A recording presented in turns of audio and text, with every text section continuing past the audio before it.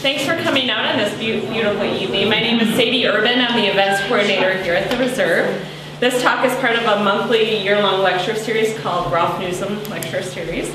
It's funded in part by the Kickapoo Reforestation Fund, also known as the Nuzum Grant, and also the Friends of the KDR do help with refreshments out in the lobby. Tonight we have Stanley Temple here. He is a senior fellow and a science advisor at the Aldo Leopold Foundation, and he's here to talk to us about passenger pigeons and some of the lessons we can learn from that historical event, and also some of the issues we're dealing with now as far as extinction and our interaction with animals, with wildlife, and sustainable resources. So I'll hand it over to Stanley, and please do sign in when I pass this around. Thank you. Great, well thank you very much. And some of you may know that I spent my entire career working to save endangered species. So why in the world did I spend virtually all of 2014 traveling around the country talking about a bird that's been extinct for 100 years? Well, the passenger pigeon's extinction is clearly the iconic extinction event of North America. And as we realized that the 100th anniversary of that extinction was coming on, a group of us around the country decided that this was actually the classic teachable moment about extinction. And we decided to try to do what we could to commemorate the extinction by trying to do two things. Tell people about the passenger pigeon story, because 100 years after the fact, most people don't know the story. And also to use it as a lesson about things that are happening today that are frighteningly similar to what happened to the passenger pigeon. So this is the passenger pigeon. It is a spectacular bird. Not so much for its physical appearance, I suppose you could say it's subtly beautiful, but it was a spectacular species because everything that this bird did was done in almost unimaginable numbers. It was, at the start of the 19th century, the most abundant bird in North America and arguably the most abundant bird in the world. There were 3 to 5 billion passenger pigeons in the eastern half of North America. And that's a big number unless you're dealing with Washington budgets, but 3 to 5 billion is unlike any other species that we have with us today. It meant at that time, 1 bird in every 4 in North America was a passenger pigeon. And if you put all those pigeons beak to tail and strung them out in a line, they could circle the earth at the equator 24 times. It's a lot of pigeons. So this was a very spectacular bird. A bird, though, that we've largely forgotten about. And indeed, most people today fail to make the distinction between passenger pigeon, homing pigeon, carrier pigeon, messenger pigeon. Somehow it's all jumbled up in a lot of people's minds. And to sort of illustrate that fact, last year, one of the first lectures that I gave was at the Schlitz Audubon Center over north of Milwaukee. And before the lecture, an elderly woman showed up with a shoebox. And she said, "Professor Temple, I hate to break the bad news to you, but the passenger pigeon didn't go extinct 100 years ago because I have the proof right here. This passenger pigeon died in my grandfather's barn in 1924. And we can prove it because it has a dated band on its leg." So of course when she opened the box, it was just a homing pigeon. So when I broke the bad news to her and we looked at the band and saw that it was from the Cream City Racing Club in Milwaukee, which is still an active racing club. So I said, I'll bet you if these folks are obsessive about keeping track of records, I'll bet you if you give them the band number, they can tell you something of the history of this bird. And sure enough, it had been lost on a race between Green Bay and Milwaukee. The woman was mortified. She said, "Everyone in my family has been telling this story to anyone who will listen for 90 years. But in any event, the real passenger pigeon is extinct.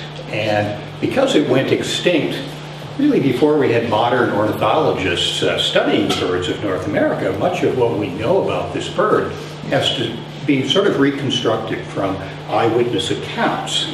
And this fellow, A.W. Bill Shorter, a Wisconsinite, lived in Madison, friend and colleague of Aldo Leopold's, was the person who literally wrote the book about the passenger pigeon.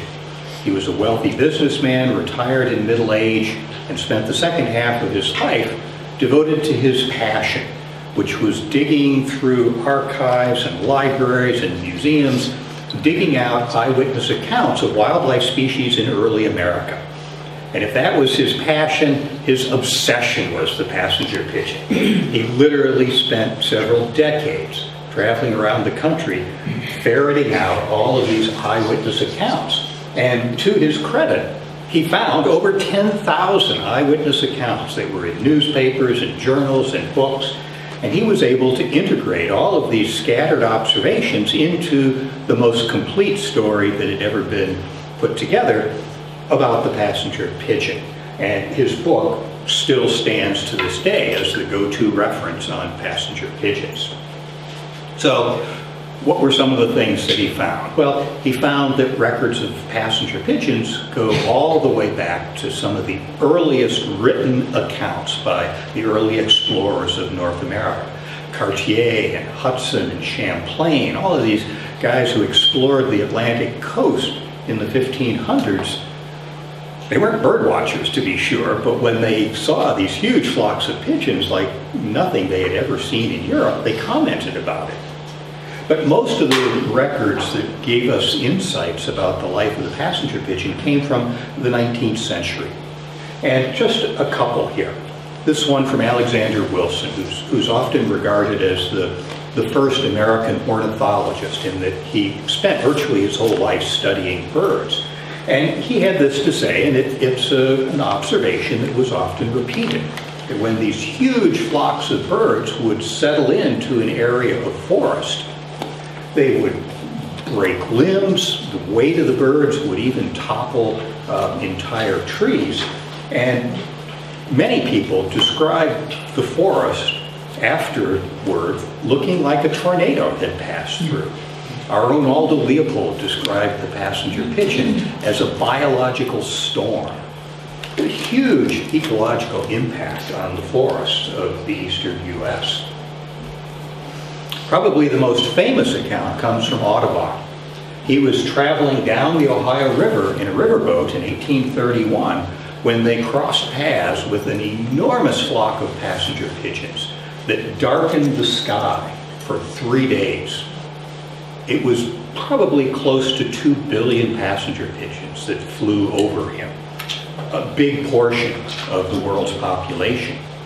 And if you were here as I was playing the Heinrich Symphony, guess who was on the same boat with Audubon? Heinrich was on this boat and was a European immigrant who was just so awed by the sight of these pigeons that he composed the first full symphony ever written in the United States. So Audubon's account is richly detailed, and most people sort of stop with the light being obscured as if by an eclipse, and they sort of don't move on to the second part of his account about the dung. But if 2 billion passenger pigeons fly over you continuously for 3 days, there's pigeon poop to be contended with. And many people describe the passage of these huge flocks as leaving the ground looking as though there'd been a snowfall. So to give you an idea of what Audubon and Heinrich saw that day, in 2014 we produced a documentary film that maybe some of you have seen on public television called Billions to None. And for one of the segments in the film, we tried to, as accurately as we could, recreate what Audubon and Heinrich must have witnessed. And the next little sequence is taken from the film. And although Audubon and Heinrich didn't have a musical accompaniment, it will give you an impact, you might say, of what they witnessed on the Ohio River.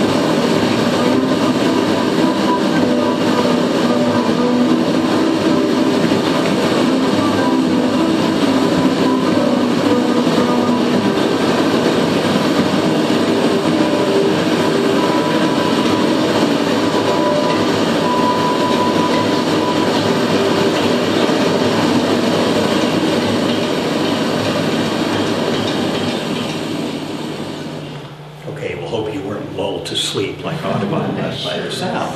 But if you can imagine that going on continuously for 3 days, it's unlike any avian phenomenon that you could observe anywhere in the world today. So in addition to sort of all these observations about the pigeon's behavior, one of the things that Bill Shorter was able to do really for the first time was plot out the full geographic range of the bird. And it is basically a bird of the eastern deciduous forest. It's spent its entire year living for the most part in the eastern forest. It would range into the northern forests in the height of summer and a little bit out into the prairies, but for most of the year they lived in the deciduous forest.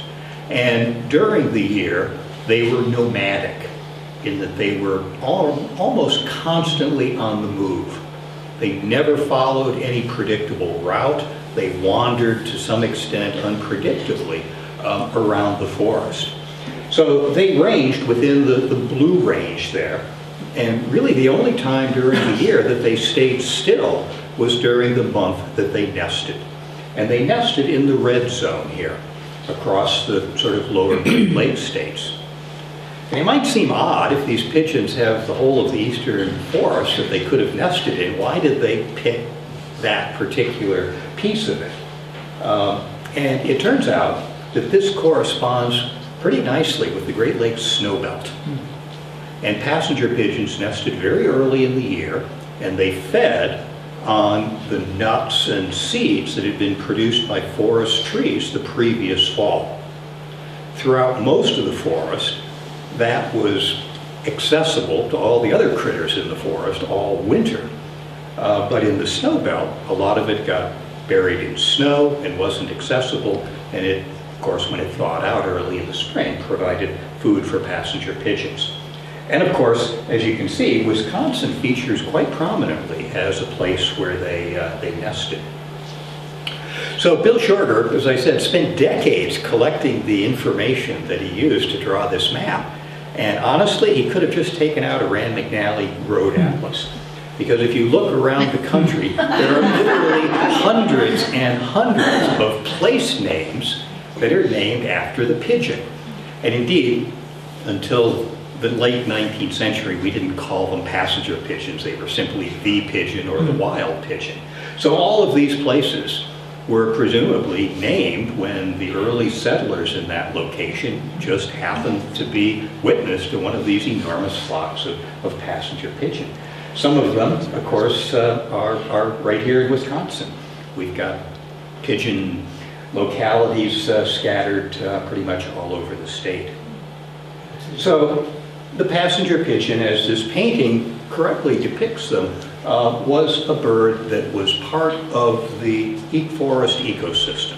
And they were tied to the forest ecosystem primarily because their principal food was the product of forest trees.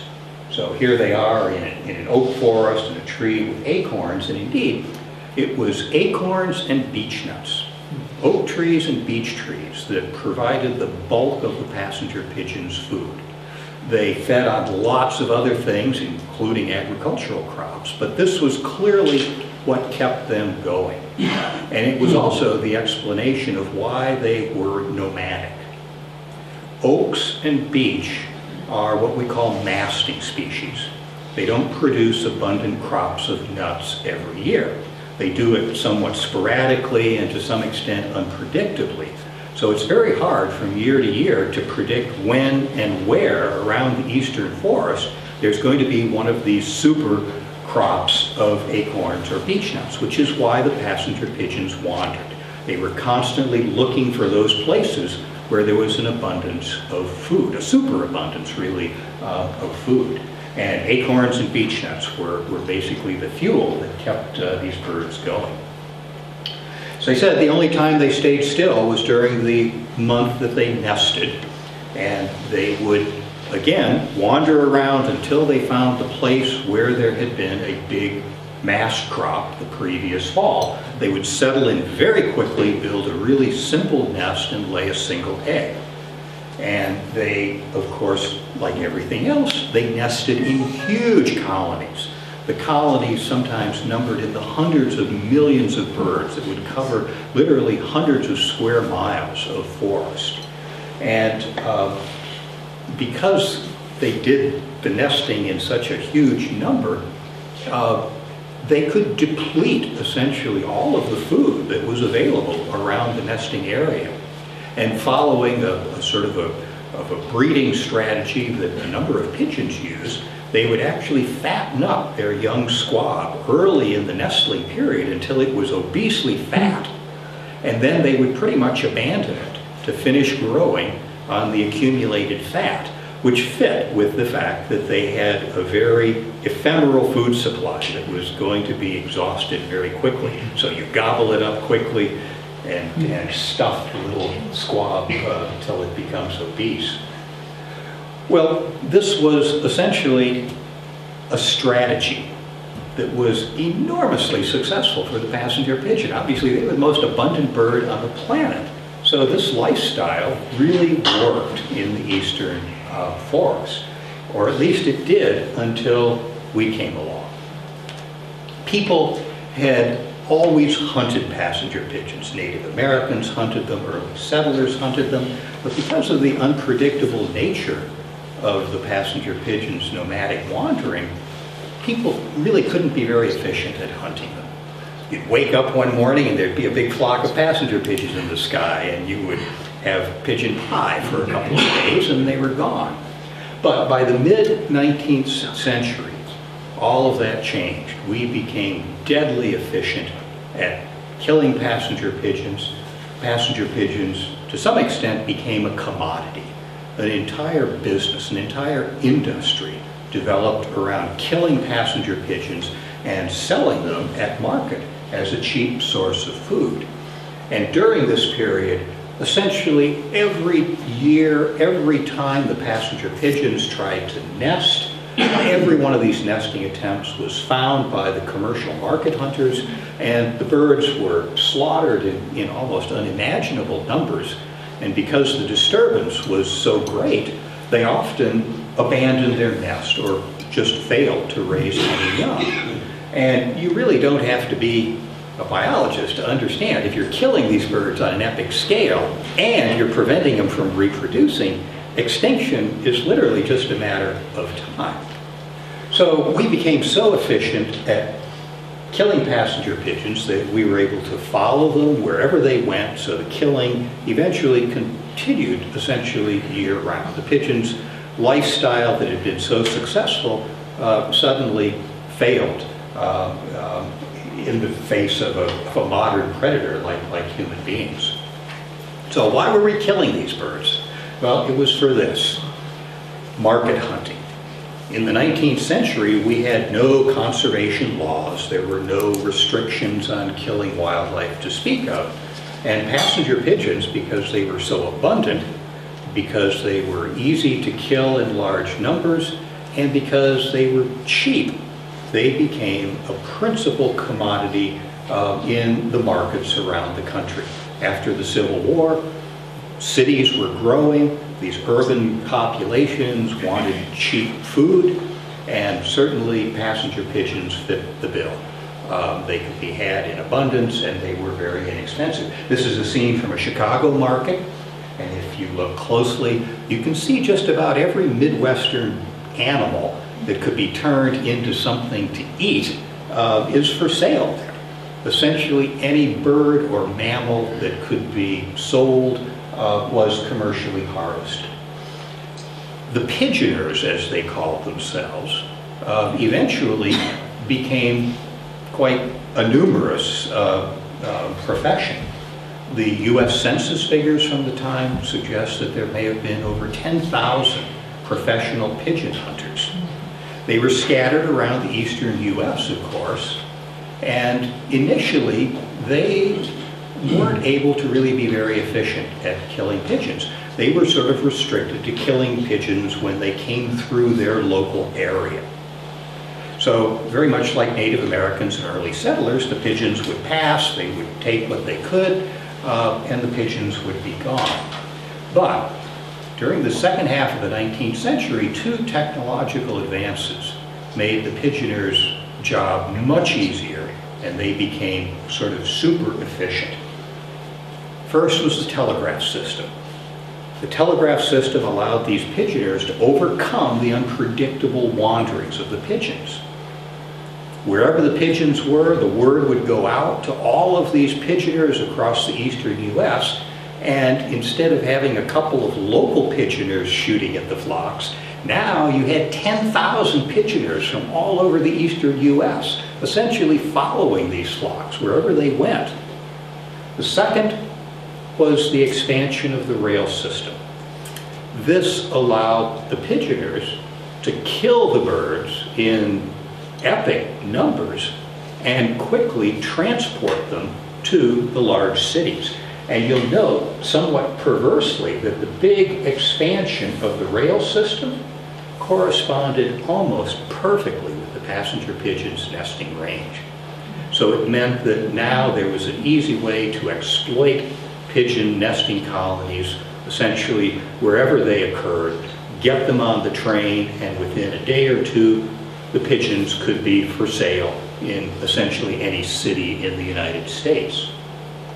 So literally, this is what happened. Once the colony was located and the pigeoners started killing the birds, they would be plucked and gutted and packed, 300 birds to a barrel. And trains, entire trains would be chartered essentially to go to the colonies and load up with passenger pigeons and take them back to the big cities. Some of these trains had 1,000 barrels of passenger pigeons in one ship. That's 300,000 dead pigeons on their way to market. Well, right in the midst of all of this, in 1871, Wisconsin hosted the largest nesting colony of pigeons ever recorded. And you were essentially part of it. It ran from Black River Falls down to what today is Wisconsin Dells, up to Wisconsin Rapids. It covered about 850 square miles, and that was just the main core of the colony. The birds nested outside of that area as well. Hundreds of millions of pigeons packed into this area, and all of the accounts agreed that there were literally pigeons nesting in every tree. So you can imagine what a scene this must have been. And of course, because this was right at the peak of the pigeon commercial hunting, thousands of people descended on this colony and killed the birds. It was really quite a scene which Bill Shorger was able to document by looking at newspapers in Wisconsin that pretty much described what was going on. Here are just a few little extracts from some of the newspaper accounts that he found, where people were shipping them out, you know, literally by the hundreds and thousands of barrels. He estimated that perhaps as many as 100,000 people participated in the killing. That would have been a couple of tens of thousands of commercial hunters, local people from Wisconsin who kind of joined in to get their share, and by this time, people from the big cities who would ride the train up to the colony just to have a few days of killing pigeons before they hopped on the train and went back home. As I said, it was just a merciless slaughter. The worst, really, and it was a major turning point, actually, in the passenger pigeons population. And as I said, that wasn't enough. The pigeoners were able to follow the birds wherever they went, and while they were on the move, the pigeoners could kill them, but of course in smaller numbers, so that they were again sort of restricted to selling them to the local market. But the pigeoners pretty quickly figured out that they could make a lot more money by trapping the pigeons alive and selling them alive. And the reason they did that was to provide targets for a popular 19th century sport. The pigeoners, this is a photo actually of a couple of pigeoners We know they were pigeon trappers. Here in the circle is a wicker basket, and perched on the handle are two passenger pigeons. Those were their lure birds. They would erect these enormous nets in the forest in an area that they anticipated the pigeons were going to be searching for food. They would put these lure pigeons in the center of the net, and whenever the wild pigeons came near, they would manipulate these tethered pigeons to draw the wild pigeons in. And in the pigeoners' vocabulary, those were called stool pigeons. And of course, we've incorporated that term into our vocabulary today to mean someone who deceives their companions. So the reason they were able to capture the birds by the thousands and sell them was for pigeon shoots. Pigeon shoots were a very popular community event. Whenever pigeons were in the vicinity, the pigeon trappers, the pigeoners, would capture the birds and sell them to the town for a weekend of shooting pigeons. And literally, thousands of pigeons would essentially be tossed into the air for people to shoot at, target practice essentially. And although today we still have target practice, today of course we shoot at clay pigeons, which is a direct sort of legacy of the time when we shot at the real thing. So the pigeons were essentially under assault year-round wherever they went. The last big nesting was in Michigan. After that, all the nesting colonies were much smaller in size, and when the colonies got smaller in size, it meant that the pigeoners were able to kill an even larger percentage of the birds that were there. When you had 100 million birds and only 30 days to kill them, you couldn't get all of them. But if you only had a few thousand birds in 30 days, you could kill them all. So this was basically getting toward the end of the line for the passenger pigeon. And amazingly, we did virtually nothing to stop this. There were no serious efforts to stop it. We were still sort of that frontier mindset that the natural resources of North America were limitless. I mean, who could imagine that the most abundant bird on the continent could ever be affected by us? So really nothing meaningful was done. There were a few state-level laws that mentioned passenger pigeon, but the majority of them were actually laws that were designed to protect the interests of in-state pigeoners from out-of-state pigeoners coming in to take advantage of our pigeons. So they were designed to essentially protect the economic interests of the pigeoners, not the pigeons. So this is a sort of a hypothetical reconstruction, because we don't actually have specific numbers, but it sort of illustrates what happened. You went from 3 to 5 billion birds in the early 19th century, and essentially they crashed in the span of a human lifetime in what has to be one of the most dramatic demises of any species on the planet. And although we don't have specific numbers to sort of plot on a graph like this, Bill Shorter was so meticulous in collecting information that he did find the locations and to some extent the size of essentially all of the nesting colonies that occurred in the second half of the 19th century. And the next slide is an animation that shows you the locations and the size of the passenger pigeon nesting colonies during that final demise. And you'll see several things. It'll be very obvious to you how unpredictable it was from year to year where the pigeons nested. They're all over the map, so to speak. You'll also note how important Wisconsin is, that they were in Wisconsin almost every year. And you'll also note that as time goes on, there are fewer and fewer colonies, and the colonies get smaller and smaller. So here you go, 50 years in a minute. The big symbols are colonies that were probably over 100 million, smaller ones probably under 1 million or so in size.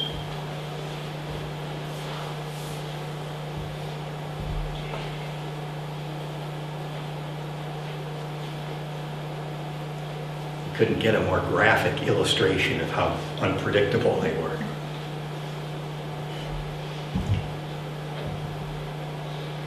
Getting down close to the end now, and there really aren't going to be any really huge nestings from this point. In fact, some of these nestings are literally a few hundred birds. And as you get down to the bitter end, by 1900, there are no more nesting colonies. They're all gone. So that gives you an idea of the magnitude of the crash. But Bill Shorter's records also reveal that people understood that something was going on with the pigeons. And because Bill Shorter was so diligent, I have been able to find eyewitness accounts from essentially every place that I have given one of these passenger pigeon lectures, including Vernon County. So here are a few of the eyewitness accounts of passenger pigeons in your county. It starts in 1864, talking about millions, multitudes were captured, the woods are alive, the nesting extends for many miles. That's 1871, the year of the big pigeon nesting. Pigeons abound, hunter's paradise, 696 killed in one afternoon at a pigeon shoot. Over 1,000 obtained for a big pigeon shoot.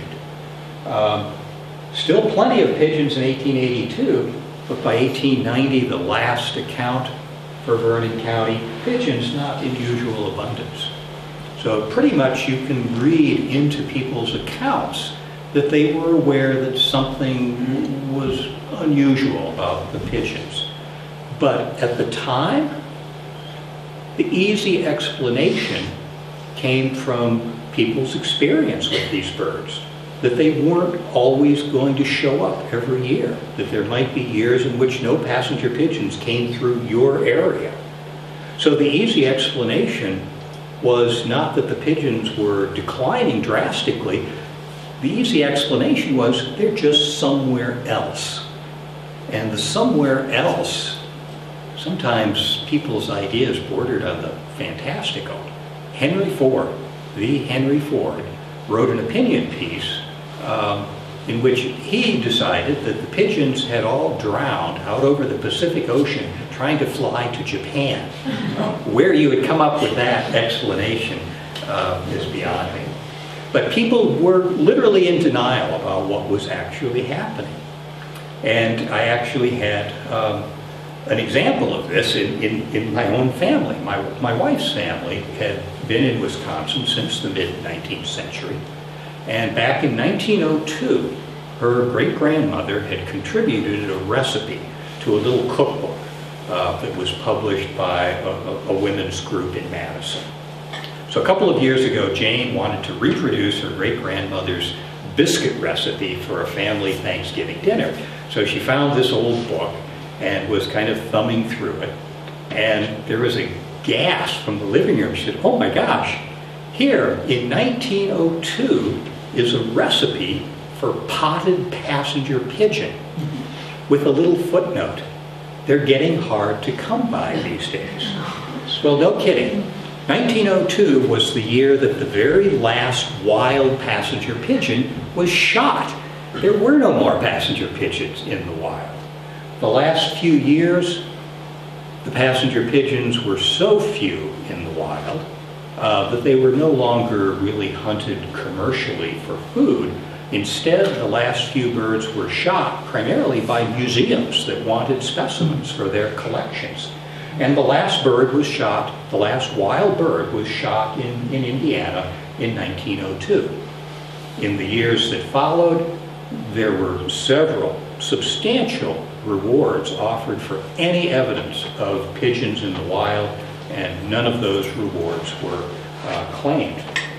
Finally, it boiled down to the very last bird, the last survivor of a small group of birds that had been in captivity.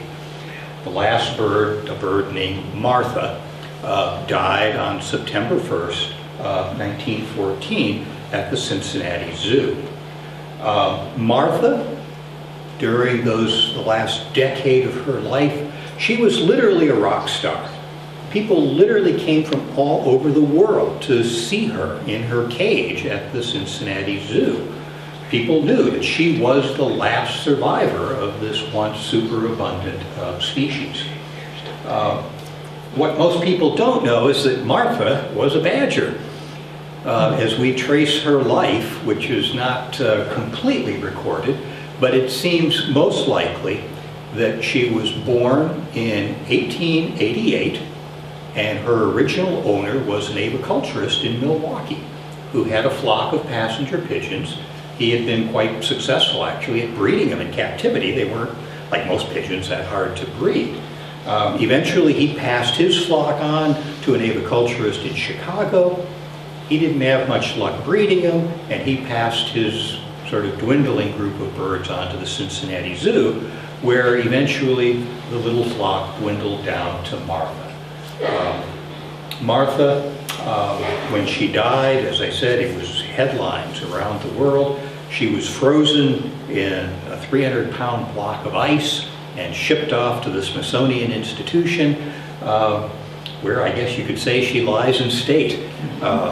She comes out of her vault on special occasions for people to see. But for us today, I think one of the most unbelievable things is that we did virtually nothing to stop this from happening. The birds bred in captivity. Today, if this was going on, there'd be a captive breeding program that could have rescued the birds. Today, of course, if the birds were declining like that, we'd have had conservation programs for them, but that wasn't possible. People at the time, you could say, were ignorant. They didn't really understand what was going on, and there really was no national policy about conserving wildlife. But Martha's death and the extinction of the passenger pigeon was one of the principal catalysts for the emergence of the 20th century conservation movement. And all of the earliest policies and legislation dealing with wildlife conservation, they all mention the passenger pigeon as the motivation. So the very first federal legislation that protected wildlife was the Lacey Act. And when John Lacey of Iowa introduced his bill into Congress, the first words out of his mouth is the wild pigeon. When Teddy Roosevelt, by executive action, started creating national wildlife refuges to protect the habitat for migratory birds, the first sentence in his executive order talks about the passenger pigeon. The Migratory Bird Treaty Act of 1918 that eventually gave blanket protection to all migratory birds, again, specifically mentions the passenger pigeon as the justification of why we needed this legislation. So the passenger pigeon had a big impact on the nation. It essentially, its extinction was happening at the same time that the bison was going nearly extinct, that many plume-bearing birds were being killed for their feathers. But unlike these other species, the passenger pigeon had a bigger impact. Everybody knew about the passenger pigeon. Everyone alive at that time had probably eaten passenger pigeons.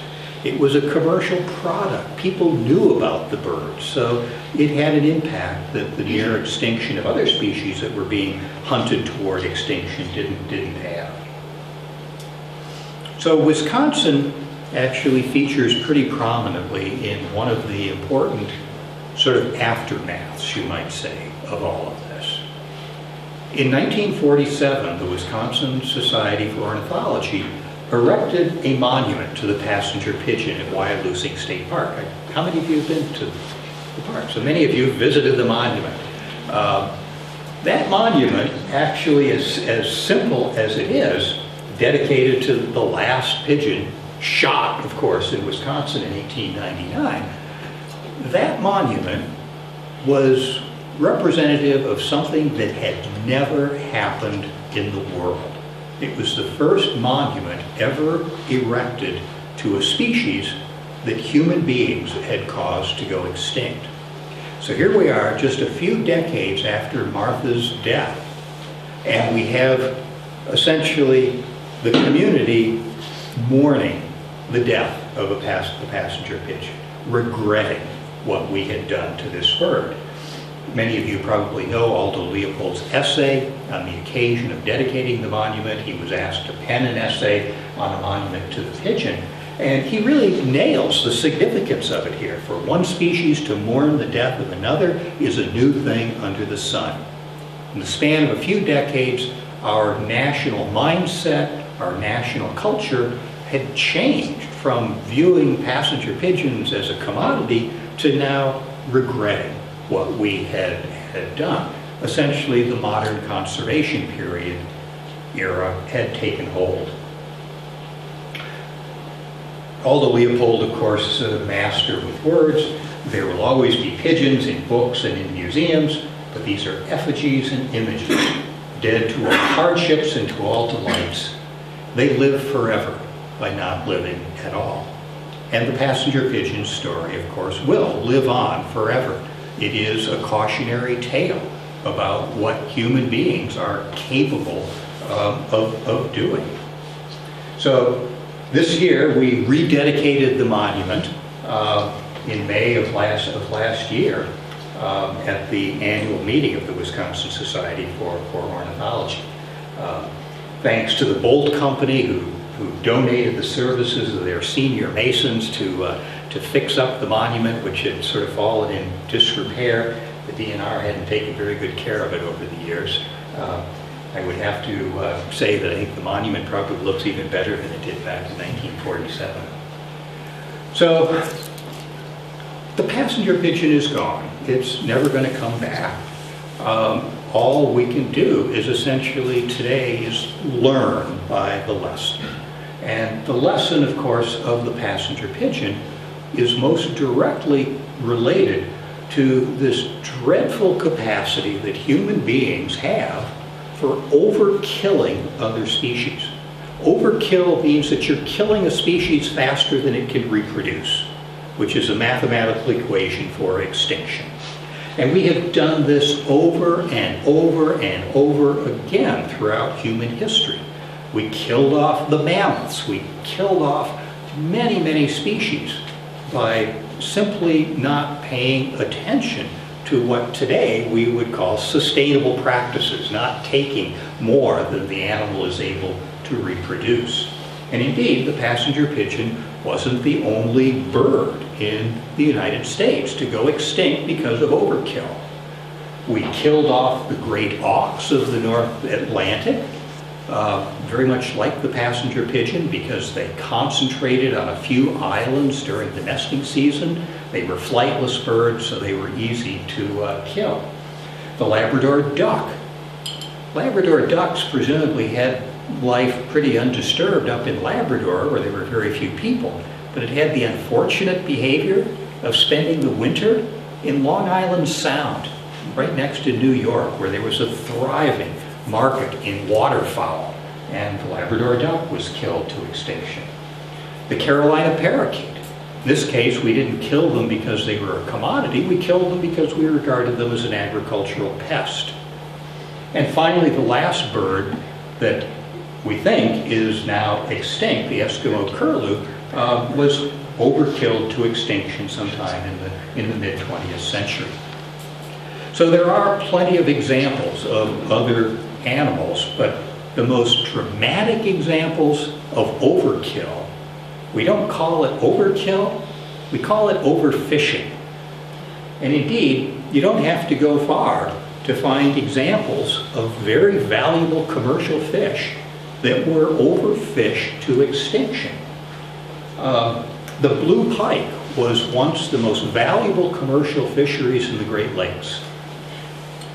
And this is my mea culpa moment. I grew up in Cleveland, Ohio, and Friday night fish fries in the 40s and 50s meant blue pike.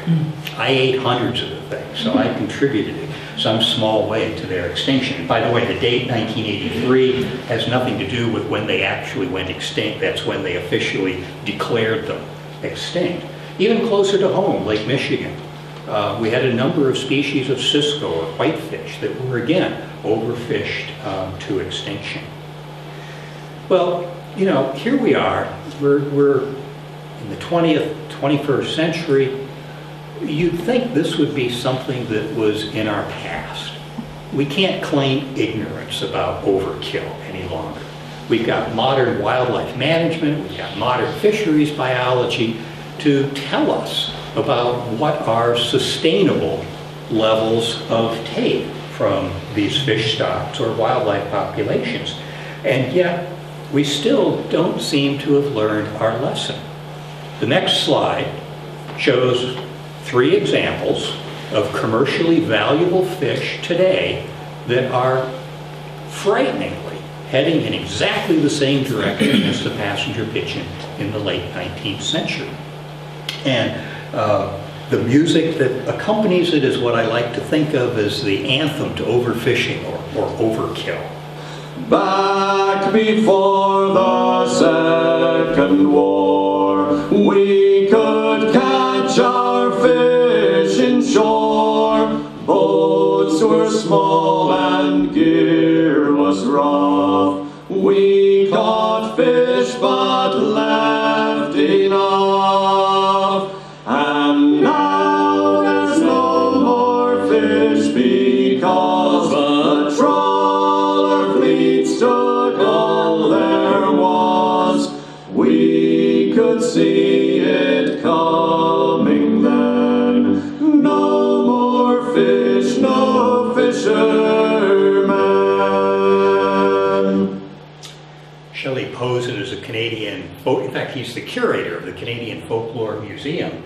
But back when this was happening, when the Grand Banks cod, the most abundant fisheries in the world, was literally collapsing. It turns out Shelley Posen and I were both graduate students, and we both by chance happened to be in Newfoundland when this was happening. I was studying birds, he was studying Canadian maritime music. We actually met at a campus bar near Memorial University in St. John, Newfoundland, where he was singing for his supper. But the Atlantic cod literally collapsed. And of course, here we are 40 years later, and it still has not recovered. Today, the bluefin tuna is on everyone's watch list as a species that seems to be going the same direction. Some of you may remember a few years ago, a single Atlantic bluefin tuna sold at market for almost $2,000 for one fish. And Carl Safina, a prominent marine conservationist, wrote an editorial in the New York Times in which he probably correctly predicted. He said, the fisherman who hauls the very last bluefin tuna out of the Atlantic Ocean will be a multi-millionaire overnight.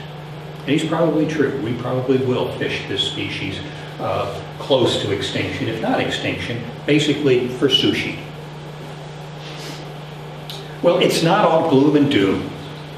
The passenger pigeon did, as I said, catalyze the modern 20th century conservation movement, and as a result, we did prevent the extinction of a number of species that were being overkilled at the same time the passenger pigeon went extinct. These are the great comeback stories, the success stories of 20th century conservation. These were all species that were very, very near extinction in 1900. They would have been labeled endangered if we'd had the term then. Trumpeter swans were hunted for their meat and feathers. They very nearly went extinct, and of course now they've made a great comeback. Wood ducks would have been an endangered species in 1900. They were that rare. Now they're abundant enough that we can harvest them sustainably. Plume-bearing birds, sandhill cranes were essentially gone, again, hunted out. Turkeys, like passenger pigeons, were a commodity. And now they're everywhere and so abundant that once again we can now harvest them sustainably. Several species of whales, like the Pacific great whale, have now recovered to almost pre-whaling era numbers. The American bison came back from literally a few hundred animals, most of which were at the Bronx Zoo in New York City, to the point where we now have several 100,000 of them. Beaver were just about trapped out for their fur. Now they're so abundant they're often considered to be a nuisance. The Aleutian fur seals of the Aleutian Islands were killed ruthlessly by Russian and American sealers. In one of the first international agreements, Russia and the US agreed to stop killing fur seals in the Aleutians. And their numbers really bounced back spectacularly. One of the real success stories of the 20th century. But in recent decades, their numbers are declining again. This time it's not because we're killing the fur seals, it's because we're overfishing the pollock, the fish on which they depend for their food. We're essentially this time not directly killing them, we're starving them to death. So you can point to success stories like this, battles you might say that we've won, but at the same time you would have to conclude that we're losing the war. When you look at the numbers of species worldwide that are considered to be threatened with extinction, we're now up to double-digit percentages of all the species of these major taxonomic groups of animals that are considered to be threatened with extinction. And indeed, most of this is not due to overkill any longer. Habitat destruction, pollution of the environment, other factors also play a role, but tragically, a portion of this is still due to overkill, something that we should have gotten over a long time ago. And you all know the species because they're sort of iconic species that we recognize are being pushed toward extinction, in this case by overkill that's driven by poaching. Some of you may have seen last August the research that suggested that African elephants are going to be extinct essentially by the middle of this century if we continue illegally killing them at the rate that we are. A classic example of overkill. We're killing off rhinos for their horn, we're killing off tigers for their parts, and the list goes on. You don't have to look very far to find species that are still being overkilled. Inexcusable that this is happening in the 21st century. So we should be concerned about this, and we should be concerned for two broad reasons. Some of these are completely selfish, the so-called anthropocentric justifications for why we should not be allowing this to happen. Many of the species that we are in the process of knocking off, like bluefin tuna, are incredibly valuable resources. It's just plain dumb to wipe out a resource that is so valuable instead of using it sustainably so that we can continue to benefit by using those species in a sustainable way as a natural resource. We also know through many tragic examples that regardless of how we cause a species to go extinct, it ends up often having consequences that are unpredictable. And sometimes those consequences come back to bite us. And in the case of the passenger pigeon, that bite is very real. Epidemiologists are now fairly certain that the mid and late 20th century epidemic of Lyme disease traces its origins back to the extinction of the passenger pigeon. As they've researched the organism that causes Lyme disease, they've discovered that it's not a new organism in North America. It's been here as long as they have specimens that they can find the DNA of this organism in. So it's not new in North America, so why did it suddenly explode in the 20th century? Well, the explanation is that when 3 to 5 billion passenger pigeons were wandering around the eastern forest, they were very efficient at gobbling up all of the seeds and fruits of the forest trees. And when they were doing that, it did not allow another group of animals, rodents, to explode in numbers whenever there was a heavy mast crop. You all probably live in or near the woods. You know what happens when our oak trees have a big mast crop. Deer, mice, chipmunks, squirrels, they literally do what rodents do best. They explode in numbers. They reproduce very quickly. They've discovered that those rodents, those small rodents, are the principal reservoir for the organism that causes Lyme disease. As those animals increased, ticks that feed on them increased, we ended up being an inadvertent sort of victim, you might say, in the life cycle. We don't play a role in completing the organism's life cycle. We just sort of bear the awful consequences of it. So there's a case with the passenger pigeon, an unexpected consequence. There are also these sort of altruistic reasons we should care. Aldo Leopold, you'll all remember, was the great champion of the ethics of our relationship with other species. And certainly one of the most immoral, unethical things that human beings can do is to cause another species to go extinct. We also know, of course, that when we lose a species, often it has ripple effects throughout the ecosystem that species was part of. And often that can lead to other species going extinct. And again, using the case of the passenger pigeon, we have a number of endangered species today. And part of the reason that they are rare and going extinct has to do with the loss of the passenger pigeon. One of these is an insect called the American burying beetle. And as they've tried to figure out why the American burying beetle that feeds on small carcasses of small animals, why it's declining very rapidly and going extinct, it finally made sense that American burying beetles basically had a heyday underneath these nesting colonies when there would literally be millions of pigeons dying in one spot naturally without even human beings being part of the equation. And burying beetles basically had a field day and could reproduce in numbers. Today, there are no large concentrations of dead small animals out there for burying beetles to complete their reproductive cycle. So there are all kinds of reasons why we shouldn't be allowing this to go on, and probably the most compelling is the explanation that it's just simply immoral for us to be doing this. So it shouldn't be happening again, and it shouldn't happen again because some forms of overkill, they simply shouldn't be happening. We shouldn't be killing off rhinos for their horn for aphrodisiac or elephants for ivory trinkets. It's just plain stupid that we're continuing to do this. It's illegal, of course.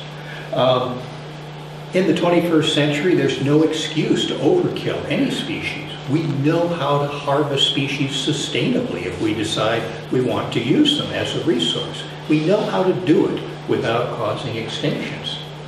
Endangered species, of course, of which there are many, they need more protection, not less. And yet, every year since 1973, when the U.S. made a pledge through our Endangered Species Act that we were going to do everything possible to prevent species from going extinct in our country, every year special interest groups have lobbied Congress hard to weaken or repeal the Endangered Species Act because it's inconvenient. Because in protecting endangered species, we often put limitations on what these special interests can do. Right now, as we speak, there are 4 bills in Congress, 2 of which would outright repeal the Federal Endangered Species Act, and 2 that would significantly weaken it. And given last fall's elections, one of those bills is probably going to make it to President Obama's desk. And really all that stands between our national policy, our national legislation that tries to prevent extinctions is probably going to be a presidential veto. Almost every species in the world is legally protected in some way, and yet we still manage to overkill them because we don't enforce the protections. Elephants, tigers, rhinos, they're all protected, and yet much for the same reason that we don't seem to be able to win the war on drugs, we don't seem to be able to win the war on poaching because the profits to be made by killing these animals is so great. So So we need to step up our enforcement efforts. Well, we formed Project Passenger Pigeon to basically take advantage of 2014, to get the story out, to tell the cautionary tale. And we really tried to do this in literally as many different ways as we could. We produced now an award-winning documentary film that's now shown on about 3/4 of the public television stations around the country. Billions to None was shown on Wisconsin public television. There are a number of books that were written about passenger pigeons, most of them essentially popular versions of Bill Shorter's account. Artists had a field day doing various types of artwork depicting the passenger pigeon. These beautiful sculptures that are part of what's called the Lost Bird Project. These are giant sculptures of extinct birds. In Cincinnati, not far from the Cincinnati Zoo, a huge, 6-story side of a building, a huge mural. These pigeons are all sort of 10 to 20 feet long. And this bird, depicting Martha, leading a flock of passenger pigeons out of the cage that she lived out her life in at the Cincinnati Zoo. You heard Heinrich's symphony. We have origami passenger pigeons, if you're into origami. And I've got some up here on the front table. A lot of things were written about passenger pigeons. There's some magazines there that sort of tell you the behind-the-scenes story of the passenger pigeon monument and Aldo Leopold's essay.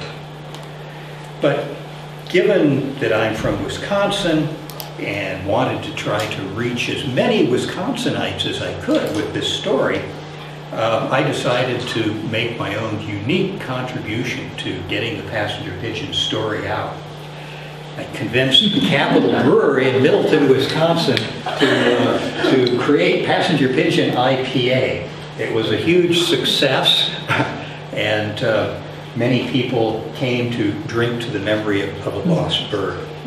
So the year 2014 is obviously at an end, but you're here tonight. The passenger pigeon story has legs, and presumably we'll be telling the story for a long time, and none of us will be around, but 100 years from now, I'm sure we'll be commemorating the 200th anniversary with events like this. So thank you very much.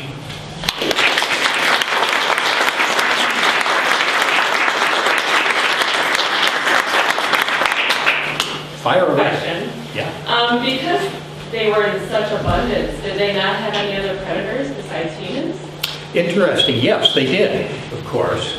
But remember that being in huge flocks or herds or schools is a defensive mechanism against predators. When a predator attacks one of these large groups, each individual animal in the group has a very reduced risk of being killed, as opposed to being in a small group where your risk goes up. It was a strategy that worked very well against natural predators, didn't work so well against people. So imagine during the nesting season, 100 million passenger pigeons suddenly come and settle in. And there's going to be maybe thousands of birds of prey, hawks and owls, which were their principal predator. So there are going to be thousands of hawks and owls, perhaps, in the area that the colony occupied. Well, in 30 days, those predators could only kill so many pigeons. And as a result, they didn't really make a dent.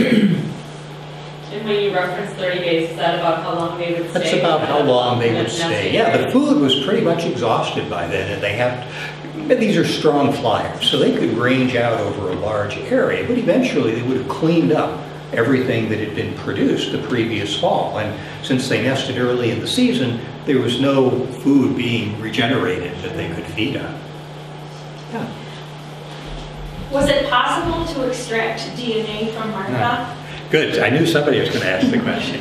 Yeah, it's an entirely different lecture about de-extinction, which has become a buzzword in the last 2 years as modern biotechnology has at least made it seem possible that we might be able to do something that has not happened in 3.8 billion years of life on this planet, and that is bring a species back after it's gone extinct.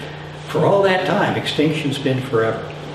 But in the case of the passenger pigeon, along with the woolly mammoth, these two animals have become the holy grail of the biotechnology crowd that wants to pull this off. Not because they are the most promising candidates, but because they're iconic species. Because those are the species that if you succeed in bringing them back, you're going to be nominated for a Nobel Prize. So the biotech crowd has gone gung-ho, but in the case of the passenger pigeon and the woolly mammoth, if they succeed in what they're proposing to do, they would not bring back a mammoth or a passenger pigeon. They would be able to recover some DNA from museum specimens or frozen carcasses in the Siberian tundra, but the DNA is just in horrible, horrible shape. One geneticist said it would be like taking the New York City phone book and turning it into confetti, and then just for good measure doing the same thing with the Boston phone book and mixing it all up and giving you this pile of confetti and saying, here, read this. Well, it sounds impossible, but the technology is getting there to start putting the pieces together. And that isn't going to make cloning possible, but what it might allow is an extreme form of genetic engineering where you would take segments of passenger pigeon DNA and you would insert it into the DNA of the band-tail pigeon, which is the closest living relative. And what you would produce would not be a passenger pigeon. It would be some very weird, unpredictable combination of band-tail pigeon DNA and passenger pigeon DNA. And those of us who are somewhat skeptical, we've started referring to it as a Franken-dove. It's going to be something unimaginable, a new life form, literally. So kind of along that lines, if there were passenger pigeons, does the habitat exist for them too? Well, if the passenger pigeon had made it into the 20th century and we had prevented the extinction, the forests that they depended on reached their low point and have now been regenerating really rapidly. In fact, at the low point, the eastern deciduous forest, we had only cut down about 60% of it. So 40% of that vast forest remained. And today, it's more like 80% of the forest has regenerated. So there's plenty of forest. The trees that they depended on are still there.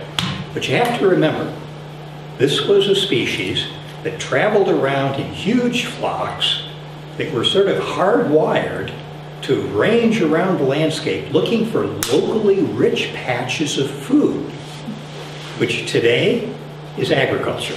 And indeed, in the 19th century, they were already considered to be a major pest.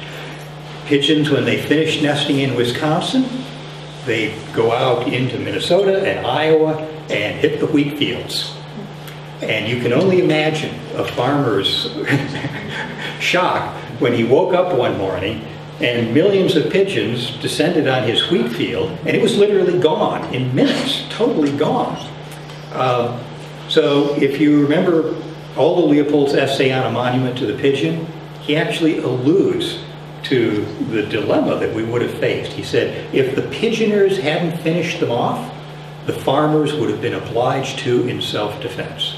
We would have done probably to the passenger pigeon what we did to the Carolina parakeet. Yes? At the beginning you said they were worldwide. No, just in the eastern U.S., but they were the most abundant bird in the world. There's nothing today, there's nothing that's ever been documented that comes close to the numbers that they achieved. There are other abundant birds, to be sure, but we think of today a big flock of gray-winged blackbirds or starlings. Boy, if you see 100,000 of them, it's, whoa, look at that, or a big flock of geese. That's nothing compared to what the passenger pigeon numbers were like. Yes? Did they have a set nesting period, or was it dependent upon food? No, they were pretty reliable. They nested early in the year. They usually started nesting in April and were pretty much done by May. Yes? I'm curious about which special interest groups are most interested in weakening the Endangered Species Act, and then also what we can do. Well, the groups that lobby hard is the timber industry, because you remember the northern spotted owl. The efforts to protect habitat for this bird, of course, was up against the powerful special interest of the timber industry. The agricultural community, especially the grazing community out west. Today we've got another spotted owl on our hands with the greater sage grouse that's about to be listed as an endangered species, essentially because grazing practices, some of it on federal lands, is removing the sagebrush habitat. You've got just plain developers who want to drain a wetland or clear an area of habitat so they can do whatever it is they want to do. They all lobby really hard to make whatever the obstacle is go away. And when you talked about de-extinction, biotechnology, this is really worrying because it provides, you might say, the ultimate out for these special interests. Right now, when they come into conflict with an endangered species, you can predict, can't we just pay to have a captive breeding program for them? Can't we translocate them? Can't we move them from where they're in our way and move them somewhere else? And to that, you can start to add, can't we just pay to have a bit of DNA saved so that we can clone them at some point in the future? No, not a pretty prospect. Yeah, over here. What's the status of the California condor right now? Well, it's a species that my students and I spent many, many years working on, developing all the techniques that were essentially applied to the California condor. They're doing great. They've increased from 18 at the low point. We're now up to, I think we're probably going to be close to 200 pairs in the wild now. And of course, birds in captivity as well.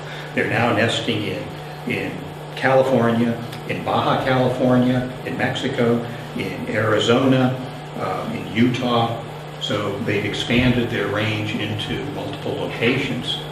They're still facing problems, and the biggest one is lead poisoning. They're scavengers.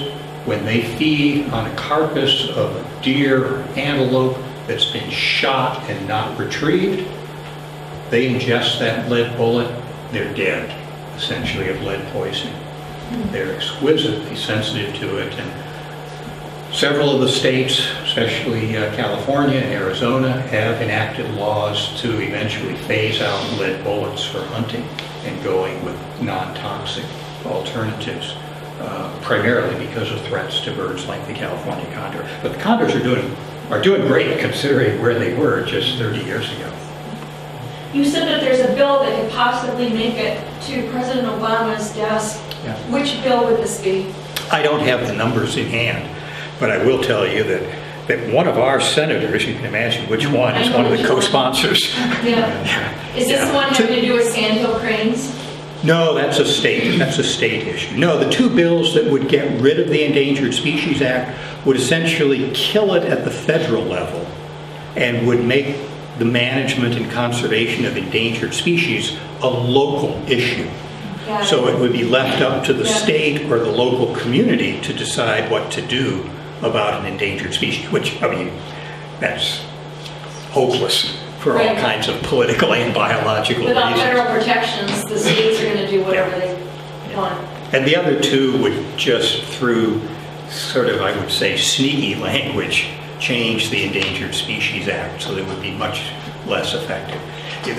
I take this really personally. In the late 1960s, when I was a graduate student, I got to be involved in the launch of a program that today we call the Congressional Science Fellows Program, where graduate students or recent graduates are given an opportunity to spend a semester in Congress working on some policy or legislation in their area of expertise.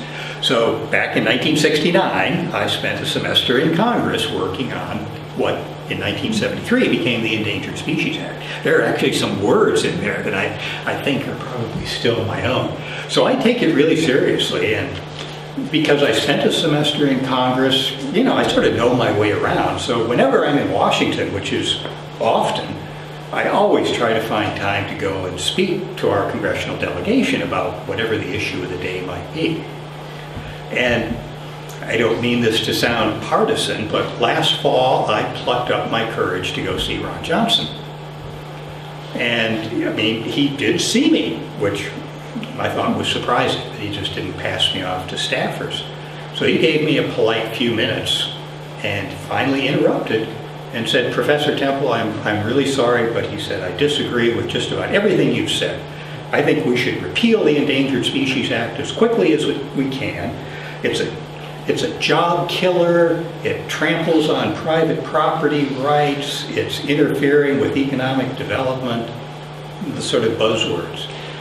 He said, I think we should be selling off as much federal conservation land as we can and getting it into private hands so that it can be creating jobs and contributing to the economy. I don't believe in climate change. I think it's just you university researchers trying to get your hands on federal research funds. And it was pretty much, well, you know, thank you for your time. But he's not alone, of course. So there's a number of what we think of as our bedrock environmental laws that are going to be threatened, going to be challenged pretty seriously. I think that's a good place to stop, and I'd like to give another round of applause.